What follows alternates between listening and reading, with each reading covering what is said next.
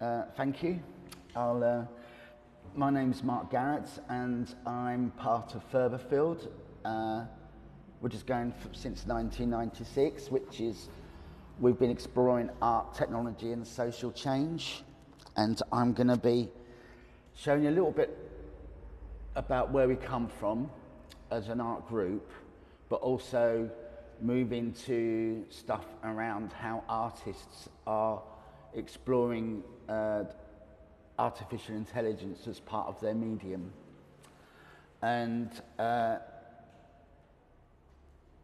it's very much about how to curate art with technology as well, because it's a specific approach, because you really have to kind of learn about the technology rather than just show it. So like for me, I come from a coding and hacking background, but I also am an artist as well. But as many people know, when you run a gallery, or we've built our own stuff online, as I'll show you as well, years ago with communities. So this gives you an idea of us in the park in Finsbury Park. So the Furtherfield Gallery is in the heart of Finsbury Park, less than 10 minutes from the tube. It's actually probably about 4 minutes from the tube, and the National Railway stations. Roughly 55,000 people per week use the park that we're in, which sits at the borders of 3 different London boroughs. So that's Haringey, Islington and Hackney. So it's kind of been a centre of a very busy crossroads culturally. There's nearly 200 languages spoken locally by a large migrant community, and the park itself is 150 years old. So we produce and promote playful, translocal, co-creational models and research experiences. We foster critical art that thinks, and rather than art that doesn't think, and technology, and a lot of that will be involved in critiquing and challenging the technology that you use rather than just using it. Therefore, it creates really interesting debates around the context of the art that's being used with the technology.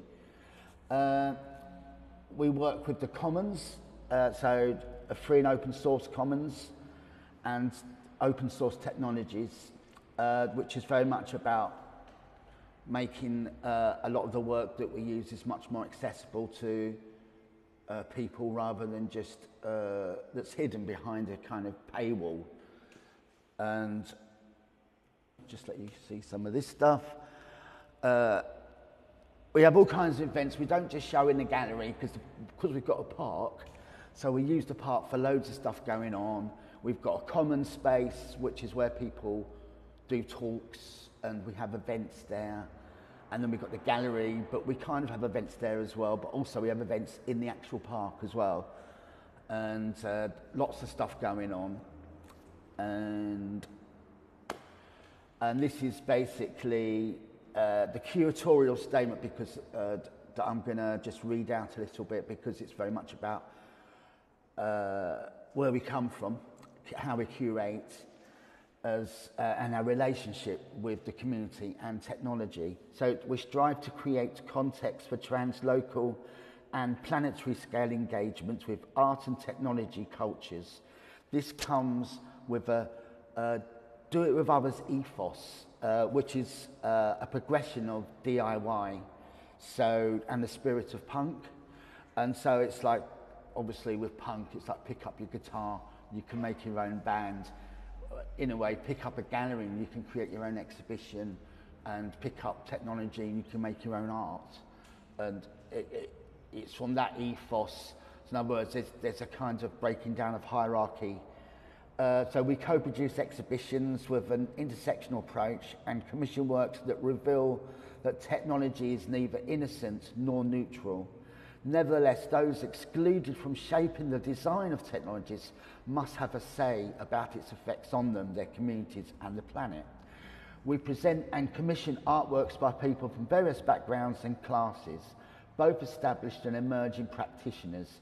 We have a hybrid approach with exhibitions and projects, allowing art, tech, culture and society to be part of its context, whilst acknowledging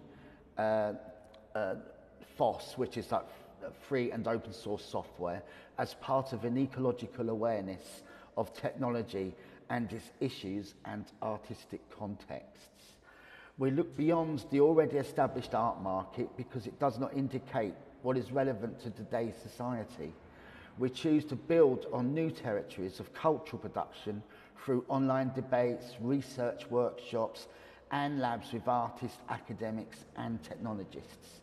We take art to unexpected places so that it may be experienced by people who might otherwise think that it's not for them, thus reaching more people who wouldn't otherwise have the opportunity to experience the critical imagination of the work presented.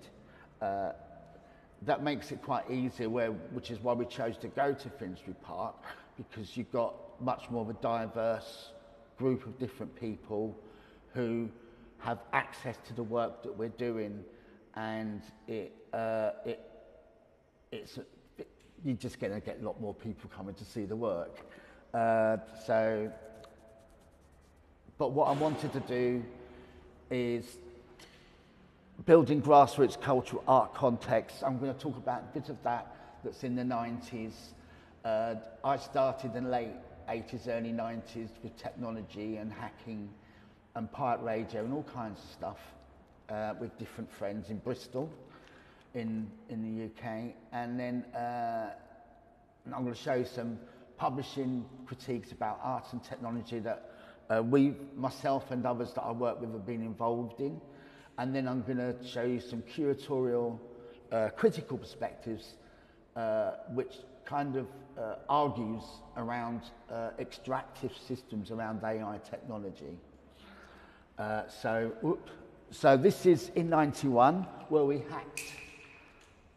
That belonged to Tesco's, and so it's a digital board, and we, with our little tiny computer, we hacked into it and created our own billboard over the top of an advertisement.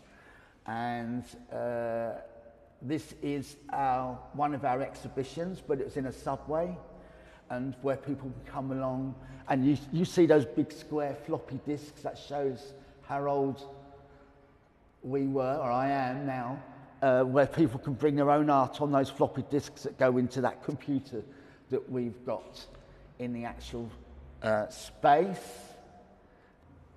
Water. And it was great fun. Loads of people used to come and visit our shows inside the subway. And it was all word of mouth, so the police couldn't find out. And loads of people just come along, have performance parties, and put their own artwork up. And in our special gallery that we claimed ourselves. And she's quite a famous, quite well-known performer now, but that was when she's with lots of, anyway. And street art, so as I said, we're involved with people like Massive Attack, Portishead, On New Sound, and different groups, and also Banksy in the late 80s, early 90s, very much part of our culture. And this is, we used to have pirate radio, but we used to use names that are already there, like EMI, but we called it electromagnetic installation for the pirate radio. And we used to create our own transmitters and borrow some as well. And so the pirate radio station ran for 18 months, broadcast into Greater Bristol every weekend. We changed our location for each broadcast and disseminated disinformation and confused the authorities tasked with destroying us. We used a home-built 20-watt stereo FM transmitter and an antenna All submitted material was provided on audio tape broadcasts regardless of quality and quantity. And so loads of people locally will be, including the bands that I mentioned before, will be submitting all their material, because a lot of them weren't that well known then, and doing poetry, performances on the pipe radio, because there was nowhere for them to be heard. The local radio was just pop music, you know, from the top of the pops. We weren't interested in that. We were interested in creating our own noise in a way, our own spirits. And so the only way to do it was to hack your way and do it. That's why we learned technology. And this is analog technology, so it's broadcasting in analog. We finally had to close down because of surveillance. We got caught twice, but it was very exciting. We used to go to all different venues, and we used to have live broadcasting at different parties as well. It was a very grassroots and peer building process, and in a way that's where Do It With Others started, in the philosophy, because DIY is very much do it yourself. It's a singular activity, but doing it with others is much more expansive and more about co-creation. We've built our own online platforms on the internet as well. So as you can see, the left one is Twitter, and we worked with a group called GNU Social that have been involved with, what can I say, Mastodon and some other groups that are more well known now, but at that time they were in Canada. GNU Social still is a free and open source software group that's doing amazing stuff, but we worked with them to test out some of their platforms, and we designed them around our own audience because we've got a very large audience online. That's one key thing actually I should mention, is that we've got a massive audience online that's grown with us since 1996 of artists that used the internet from then, and we've got different groups like email groups, and so in other words it's a big community that's just thriving all the time anyway. So what's so interesting, it's just grown independently, and we didn't really need to be justified by any external sources. So that's what's quite interesting. So this got populated by some of the community and different people on the right side, and that's kind of an early version of what Mastodon is now, but it's a better version. It's much more easier to use because you actually had a community that was working on it earlier on. But anyway, but we decided, the community voted not to use it in the end, which was quite annoying because it's a consensus community that we work with. I'm just going to talk about some of the publications we've been involved with. This is a publication that I was involved with called Artists Rethinking the Blockchain. Now, some of you may be aware of what the blockchain is. I'm not going to completely explain it because that'll take another half hour. But I'm just going to mention a little bit here. So the blockchain is widely heralded as the new internet, another dimension in an ever faster and more powerful interlocking of ideas, actions and values. The blockchain is a ledger distributed across many machines, enabling digital ownership and exchange without a central authority. Within the arts, it has profound implications as both a means of organising and distributing material as a new subject and medium for artistic exploration. And an easy example of that is NFTs. We were working with that before anyone else. And some of the people we've worked with are now selling their work via Sotheby's through NFTs and getting quite known through it, although we're not, but we're not bothered by that sort of stuff. So, and also what's so nice if you work with people that get known is they feed back into your community and fund some of your projects. So it's quite an interesting co-relationship that we go, because the community looks after its story, so to speak. its history.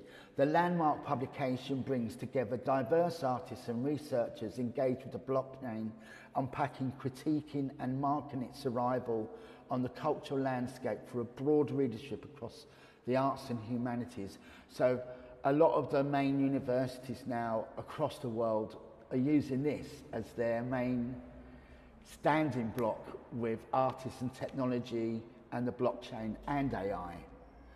And this one was the first one which we got there, and which is interesting. And we had to learn the technology was brand new to us at the time as well. So we had to learn the technology to write about it, find where the artists are and the techies that are using the technology as well. So it's also a really interesting research project in its own right.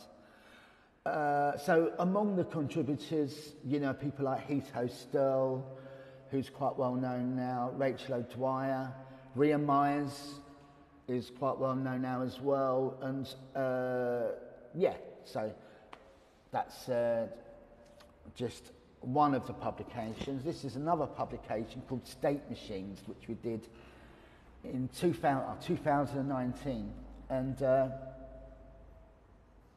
this is with Yanis, who's here, and I'll read out a little bit about it, what it is.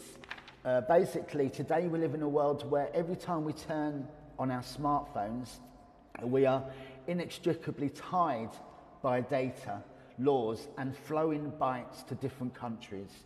A world in which digital platforms frame and mediate personal expressions and new kinds of currencies, financial exchange, and even labour bypass corporations and governments. Because technology is moving so fast, a lot of the laws are taking so long to catch up to even know how to pay people that are exploring this technology.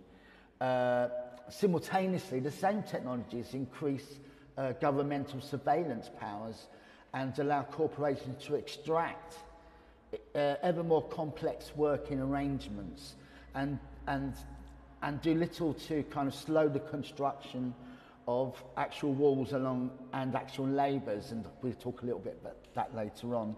On the other hand, the agency of individuals and groups is starting to approach that of nation states. On the other, our mobility and hard-won rights are under threat at the same time. So what you've got at the moment is that people that are exploring technology are kind of finding new forms of liberation, but at the same time, there's new kinds of threats appearing, not just for the artists, but for a lot of people. A good example in China, everyone is being looked at by surveillance, just even if they go in shops and in real time, and that's kind of going to happen now. Although in the UK, I think they were going to do it, but they've just mucked it all up with Microsoft recently, so it might not happen for another 10 years in the UK. So what tools do we need to understand this world? How can art assist in envisioning and enacting other possible futures? This publication investigates the new relationships between states, citizens, and the stateless, made possible by emerging technologies. And that's kind of the context of the book. Obviously, you have to read it to know more about it, but that's the context. This is another book that was released last year. And so, yeah, Frankenstein Reanimated, Creation and Technology in the 21st Century.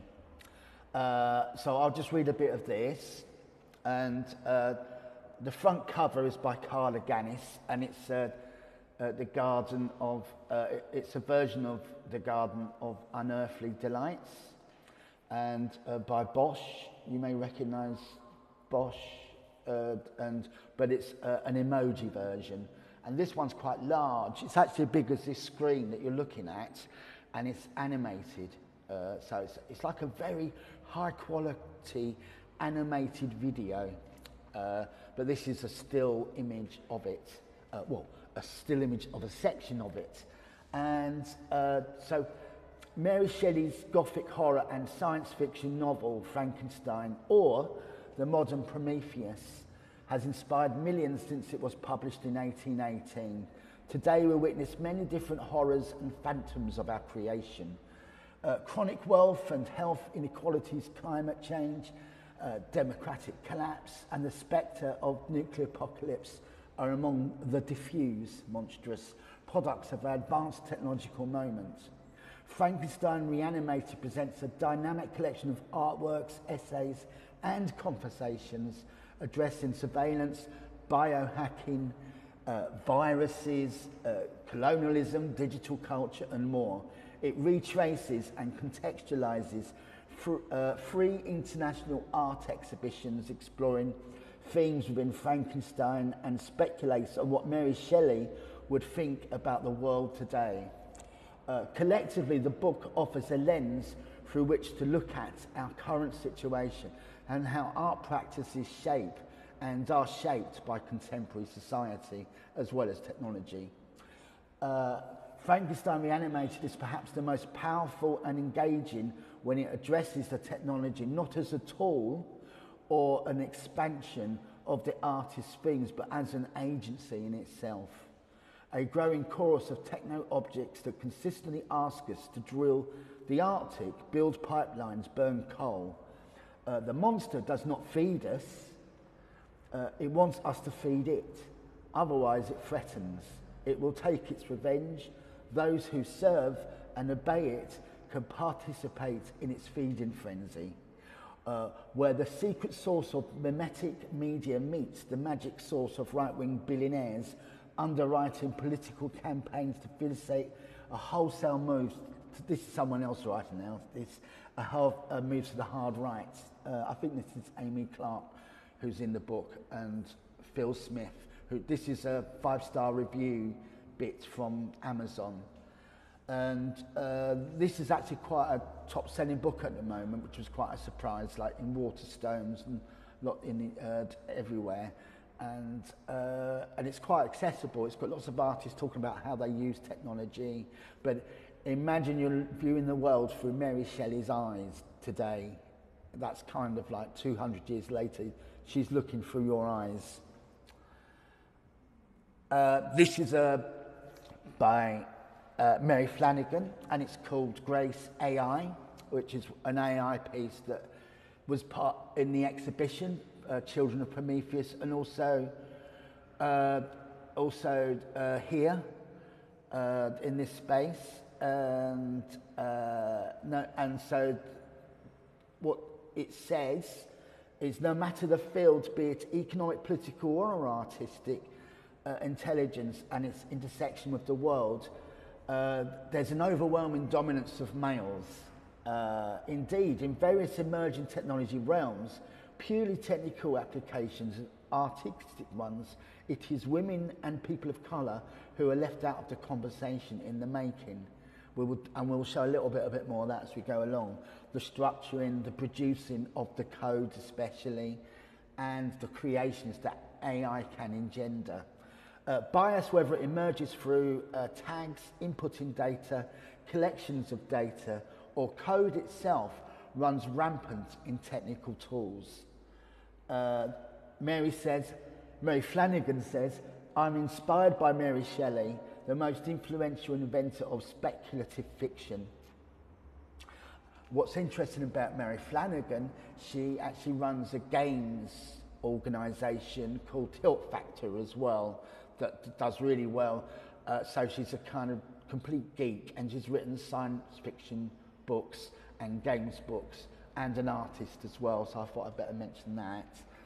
And going back to what Flanagan says, Mary and a 200-year critique of technology, Frankenstein, her book critiques the Promethean fantasy of the Anthropocene, demonstrating the seduction of the possible and the narcissistic act of humans defying natural limitations, and it has potentially a terrific consequence. None but those who have experienced and conceive of the enticements of science, Shelley presciently wrote. But after the monster awakens, Frankenstein admits of his creation. I had desired it with an ardour that far exceeded moderation.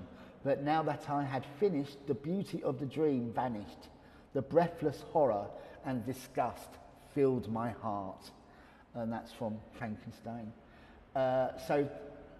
And Mary Flanagan says, to engage with these ideas, I'm making an explicitly feminist AI. Most art history databases do not include gender or sex as a searchable aspect of the work.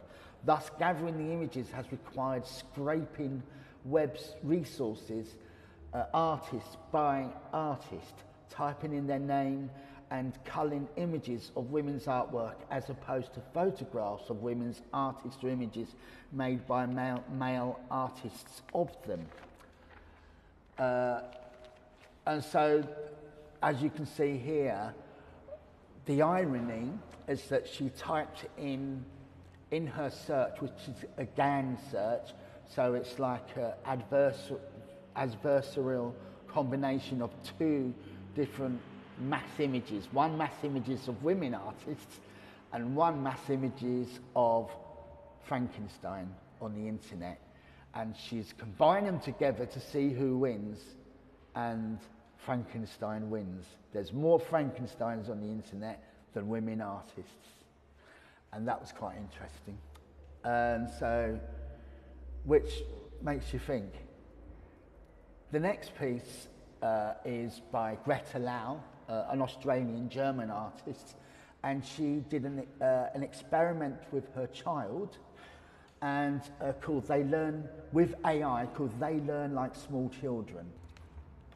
And Greta says, technologies often discuss AI in terms of human development, comparing the trial and error learning of neural networks to the explorations and learning patterns of children. But how does this comparison manipulate the discourse around so-called artificial intelligence?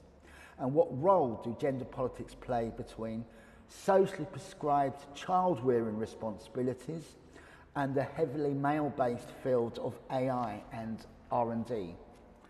They Learn Like Children is an ongoing series of large format textile banners made in collaboration with GAN, image generating AI, and the artist child, trained on a data set of the 5-year-old's drawings and a second data set of stock photographs of children. It can be said that the GAN has been taught to make images of children in the style of a child's drawings. Selected digital images from the GAN outputs are printed onto cotton linen, over which excised graphic elements from the training set drawings are digitally machine embroidered. The series addresses interwoven human, machinic and algorithmic creation and production, and all of the incumbent ethical considerations that collaboration implies, as well as complex notions of authorship and originality between coded entities and codified relations. It directly challenges Silicon Valley narratives about so-called AI as they relate to the idea of intelligence and the presumed neutrality of technology. The idea that an AI is above or somehow outside of human emotions and biases. So taking an overtly feminist approach, the work is interested in pulling the collective imagination of AI out of sci-fi or the sterile realm of supposed neutral algorithmic processes and into the messier world of domestic duties, the politics of care, and how these influence our hierarchies of meaning.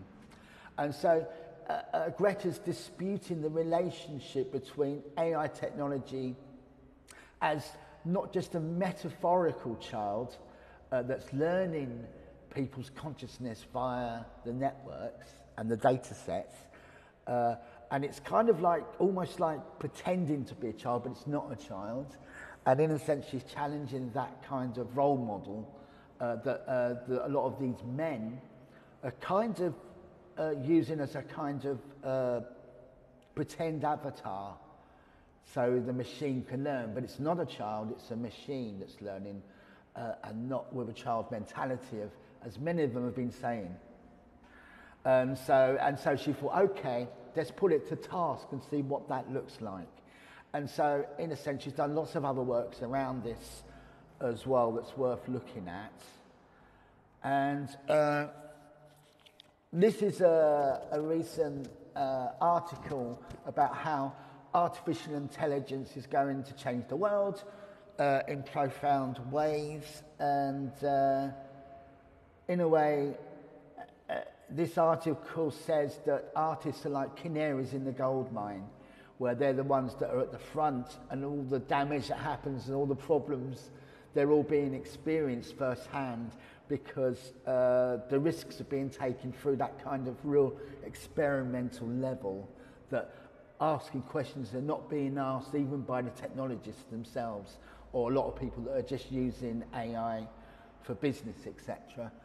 Because a lot of that technology and business is all about getting results, but it's not about pulling things apart and looking at what's there.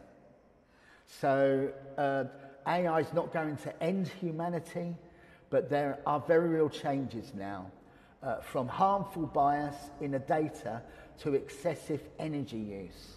Misinformation and deep fakes are a huge problem, and urgent work is taking place to create markers to identify synthetic media created by computers.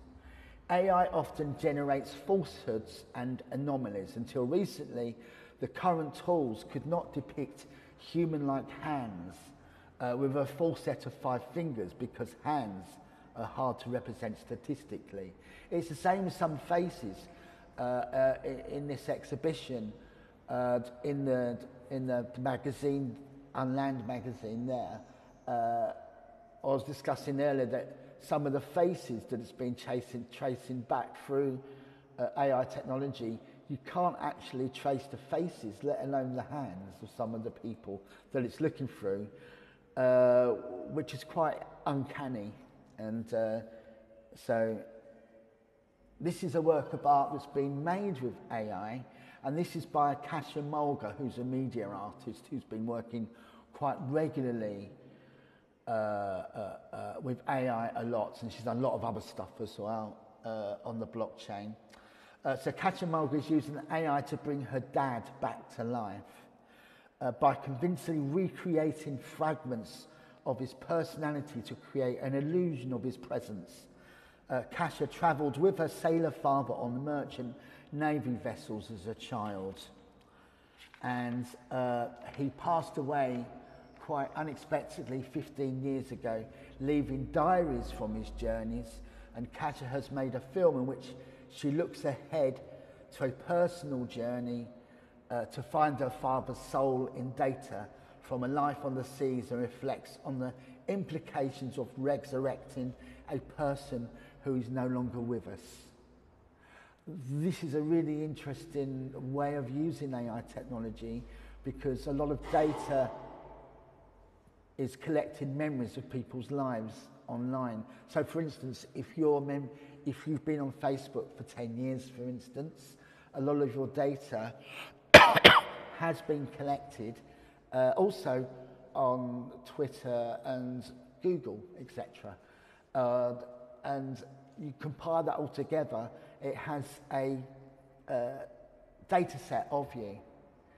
It has a shadow version of who you are, or a cyber body, and I'm imagining what she's done is she's done that with her father, and probably uploaded various photographs and information as well, and mixed it up and made the film, and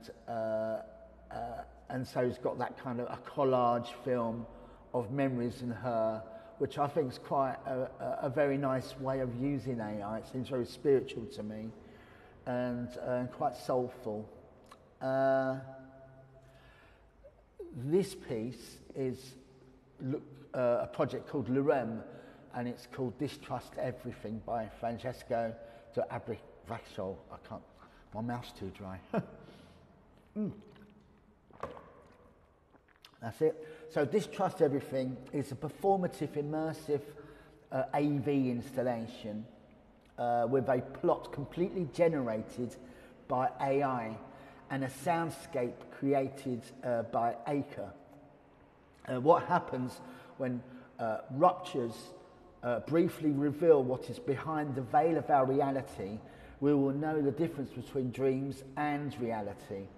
The interactive work explores the relationship between fiction and truth in the age of artificial intelligence through an aesthetic experience.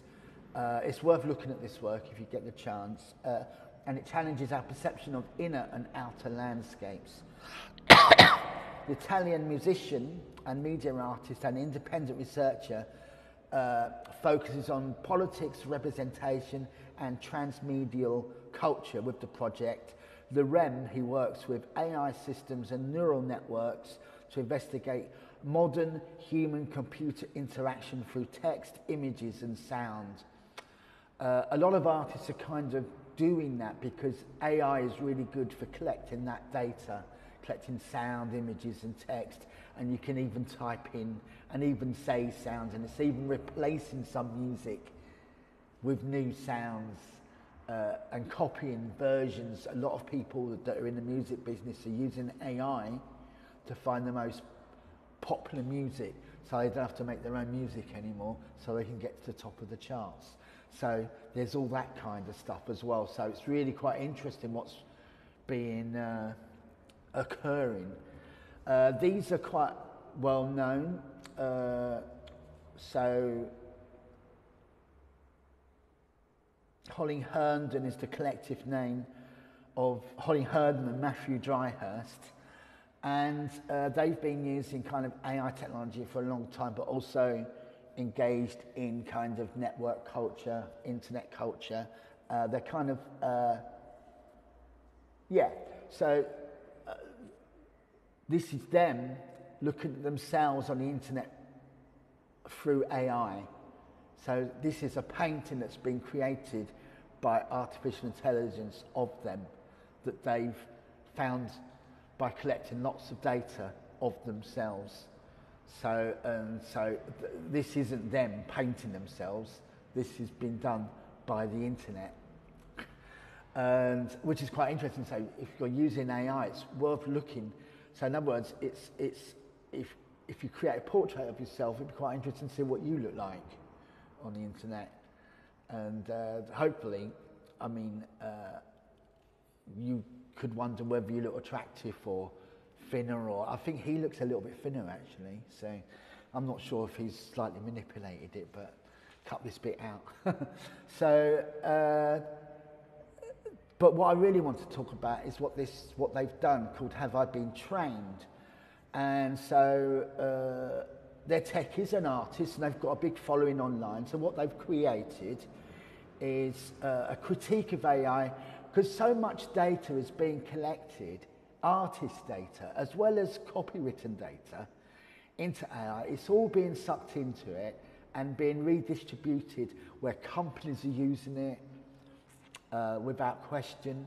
So they're using artists' works to make other artworks, or they're using open source artwork that wasn't originally used for business or meant to be used for business. So they're bypassing licenses. And so this is basically, it's searching 5.8 billion images used to train popular AI art models.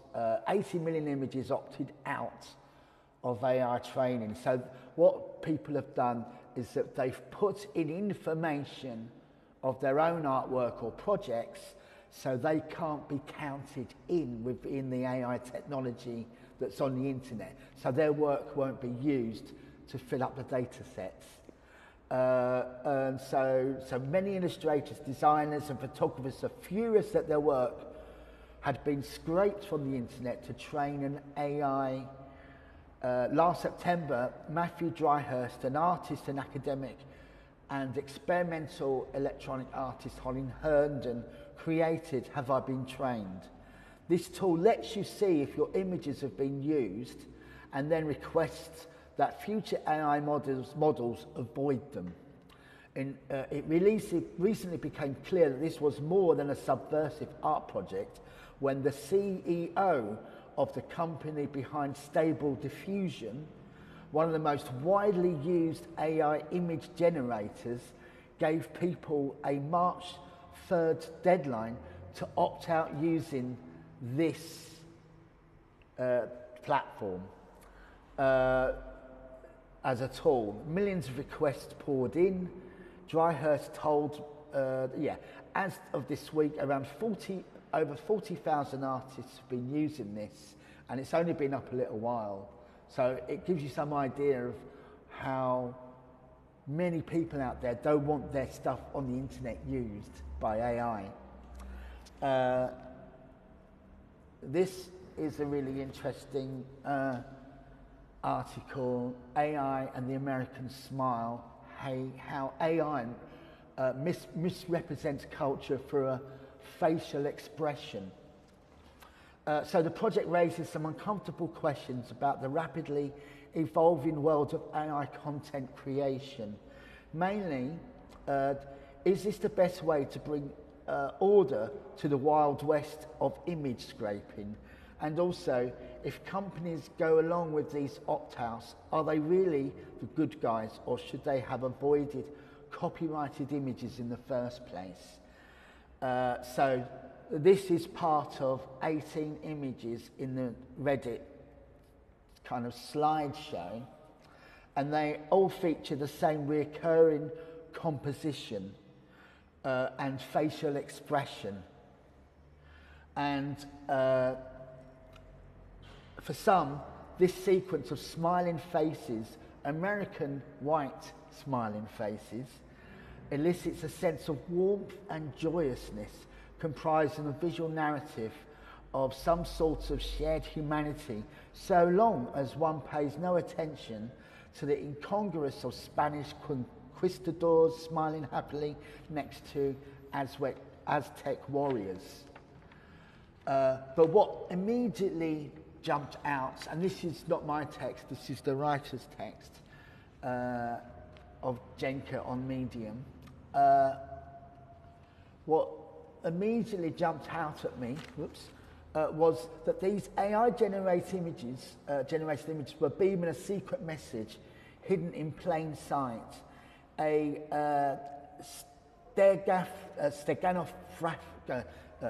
steganographic, my voice is going again. Stenographic description with the pixels perfectly legible to your brain without conscious awareness that it's being conned. Like other AI hallucinations, these algorithmic extrusions were telling a made-up story with a straight face, or, as the story turns out, with a lying smile.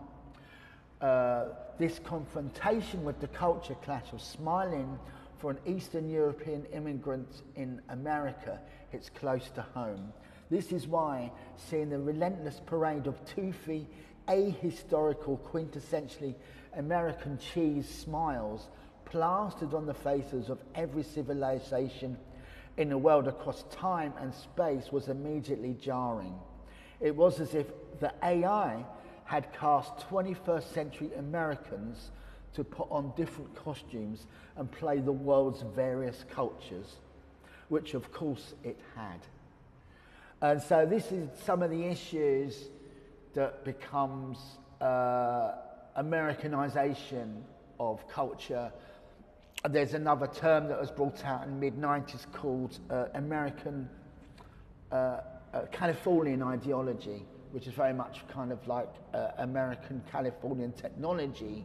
Through the eyes of that technology, that's what's viewing the world, and that kind of we had an interesting talk here about how Cyprus language wasn't being viewed correctly through AI, so it gets broken down and not accepted and gets filled in with American cliches. And so people's nationhoods get dominated by a more powerful technology and nation state. So that needs to obviously be reevaluated, and that in time may be reevaluated with the more kind of critiques around the technology. And so, but until then, we're going to get these examples that represent people's culture, that people are going to think actually accidentally it's a kind of fake representation. And this is, so I'm going to show you this publication by Dan McQuillan, who's kind of gone, he's gone like full on against AI. I've kind of gone into AI and I'm in there pulling it apart and having a look at it. But he views it as a very much a kind of like he sees it as fascistic. And so Dan McQuillan calls for us to resist AI as we know it and restructure it by prioritising the common good over algorithmic optimization. He sets out an anti-fascist approach to AI that replaces exclusions with caring, proposes people's councils as a way of restructuring AI through mutual aid, and outlines new mechanisms that would adapt to changed times by supporting collective freedom. So commentary that claims ChatGPT is here to stay and we just need to learn to live with it are embracing the hopelessness of what I call AI realism. The compulsion to show balance by always referring to AI's alleged potential for good should be dropped by acknowledging that the social benefits are still speculative and therefore it's still changeable. So in other words, the future is not written yet, but it's almost like AI is presuming it's written. At the same time, the harms have been empirically demonstrated, as with OpenAI CEO says, we are all stochastic parrots like large language models, statistical generators of learned patterns that express nothing deeper, a form of nihilism. Of course, the elites don't apply that to themselves, but just to the rest of us. And so, and this is a kind of, he's kind of reflecting back to kind of data scraping, like when you go on Google, and in AdWords in Google, they used to just always respond to what you write in your emails and send you adverts in response to those emails. And that's just one very simple example of how it's looking at what you're discussing. And so, for instance, if you've got,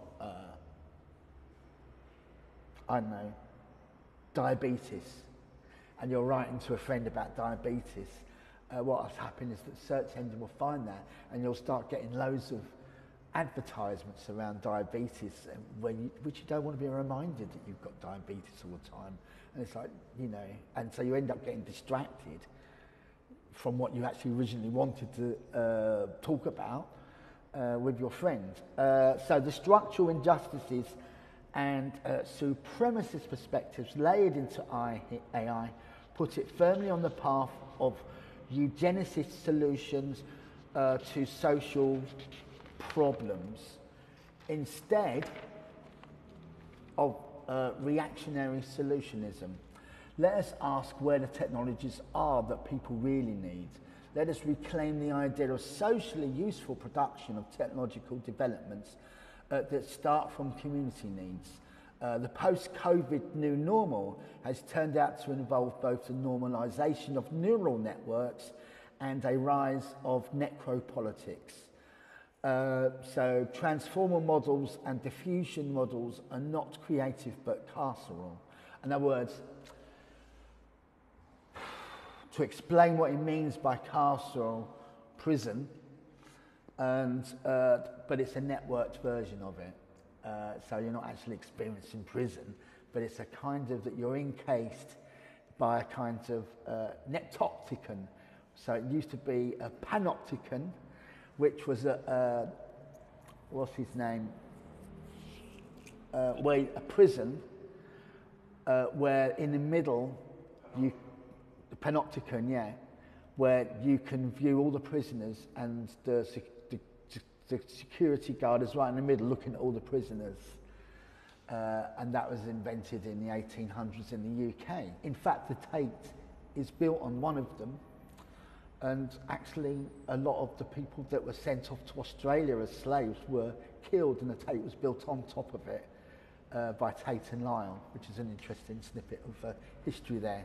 So there's a kind of really interesting history that comes back through the panopticon, then the netopticon, which is a network version of it.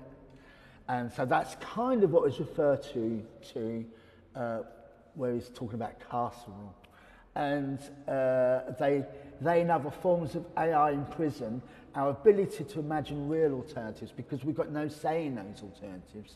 There's a kind of hierarchy of alternatives through the actual AI representation rather than our own collectively. It's not so long ago that we all woke up to the identity of truly essential workers, the people carrying out the precaritized roles of nursing, teaching, caring, delivering and cleaning, the very professions who, instead of being complicit and with expensive toys running in carbon emitting data centers, we can focus instead of centering activities of care. So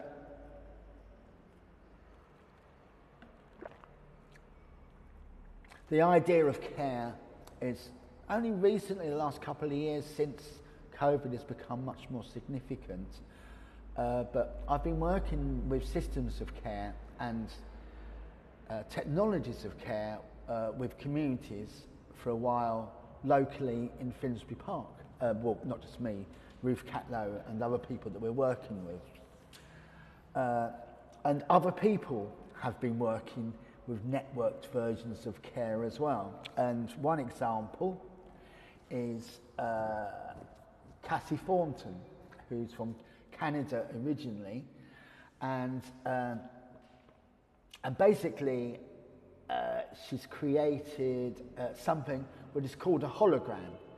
That's not like the digital version of a hologram where you see a hologram of something or a person or an object.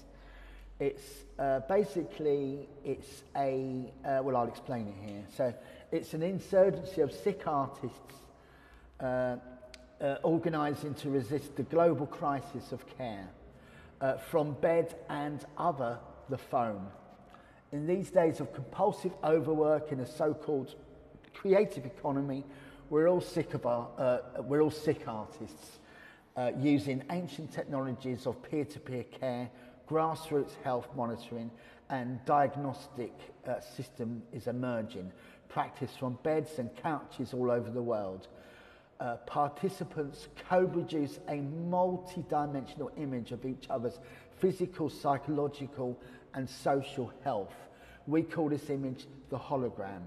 In the hologram, Cassie Thornton puts forward a bold vision for revolutionary care, a viral peer-to-peer feminist health network.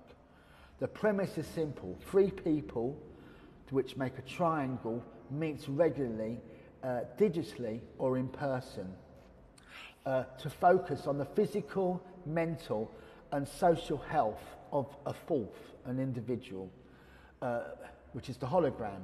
The hologram in turn teaches the caregivers how to give and also receive care. Each member of the triangle becomes a hologram for another different triangle another time. So the system expands. And there's loads of holograms all over the world.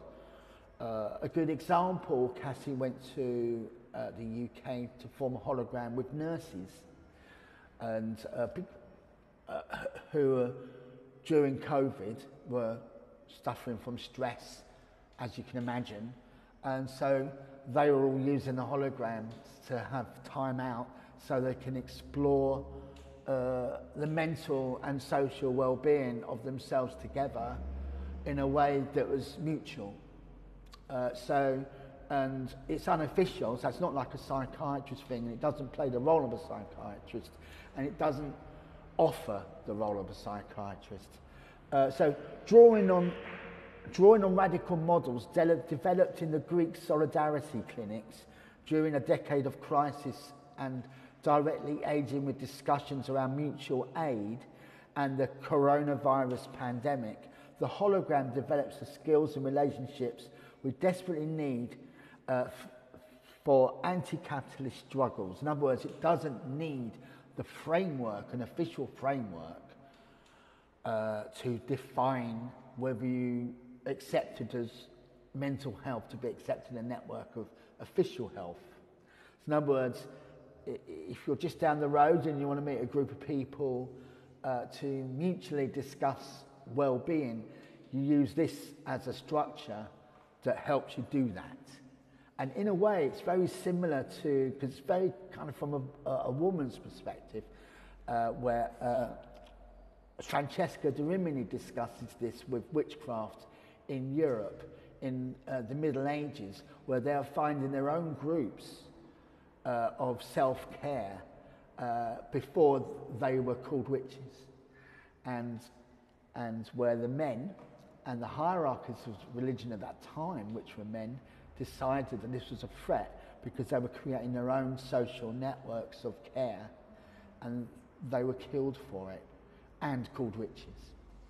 And Francesca de Rimini does a really comprehensive medieval study of this. It's called Caliban and the Witch, if anyone's interested. It's a brilliant book. And so the hologram develops skills and relationships we desperately need of the present and the future. One part art, one part activism, and one part science fiction. The book offers the reader, this bit's from the book about it, which I'm also in, which is and it's called The Hologram. The book offers the reader a guide, or the hologram offers the reader a guide to establishing the hologram network and reflections on this cooperative work in progress. A little while ago, anyone can join the hologram, by the way. I created this open source peer-to-peer resource of AI technology just before the coronavirus. This is what I did, was work with many kinds of people that are exploring AI technology, like techies, academics and artists around the world, and I asked them, come and put onto this website, open access, all your studies in one place. And lo and behold, like thousands of people responded, and it turned out to be such a massive project. And it was just me who had to compile all this data, which I didn't expect, because I just expected, just 20 odd people would respond to this. No, just loads. And so it's a really comprehensive research tool for people that want to find out more about, who want to investigate AI technology. So it says they're created for cultural production of AI. Loads of students use this online because a lot of the data they can download free and accessible, and so because some books are quite expensive, and some anyway. So it investigates various methods of computer vision, artificial intelligence, neuro-robotics, speech recognition, generative writing, generative music, image manipulation, and statistical modelling. And so if anyone wants to find out anything about AI, this is the place to come to, because it's such an amazing resource and a lot of students are using it. It's going to be updated soon once I get the time. And this is all going to be online. This is research materials that I've been using. That a lot of this is kind of relates to the talk that I've just done. There's some interesting discussions around AI, like this one by Jaron Lanier is a very recent article where he says there is no AI and there's ways of controlling new technology, but first we must stop mythologizing it. The article's really interesting, and he was a really key person. He wrote a book called, I think, I'm Not a Gadget, and that's quite a classic book. And he is a programmer that grew up in Silicon Valley and then moved on and really wrote critique about how people use the technology. Loads of really interesting stuff here, and but more research material. These are publications. So there's Frankenstein Reanimated, which you've already seen, Radical Friends, which is Ruth Catlow, who's part of Furtherfield, who I belong to, and Penny Rafferty, where Radical Friends, decentralized autonomous organizations. This is it's a very popular book, and it's sold out, it's going for another edition, and that's a collaboration with the Serpentine. In fact, both books are going through new editions, Frankenstein and Radical Friends, and the Hologram Feminist Peer-to-Peer for a Post-Amic Future also is doing really well. Also a brilliant book, which I just mentioned before I go, is AI Arts, Machine Visions and Warped Dreams. Excellent book. And it doesn't just work with digital technology, it goes back in time to analog technology, centuries, that are based around algorithms. So it's really interesting about how algorithm culture has suddenly become digital now, but actually it started a while back, so it's worth, it really kind of what's so interesting about this is that technology and the way people use technology actually isn't new. It's just the way that it's affecting us now is new, but the actual ideas do come from before the internet existed. Another good example before I go is called Medieval Hacking, which I didn't put here, which I should have, which is an excellent book, which talks about how before the King James Bible, all the scribes would be writing their own versions of the Bible and like menus of local foods in the sides of the scripts of the Bible, which was like a universal version around the UK of different towns, which actually spoke 4 or 5 different languages then. And so it was really quite interesting. And before the King James Bible came along and turned it into one British language. But before, that language was actually a diverse language from Anglo-Saxon, French, etc., and Latin, and blah, blah, blah. So, and the interesting thing about the King James Bible, in a way, it became a universal voice of Christianity, and for the UK, that is, and in a way, technology is kind of repeating that, but in its own way. So, thank you very much, and that's me there. My own site is called Turning Art into Real Life, and also I'm with Furtherfield, and yeah, thank you.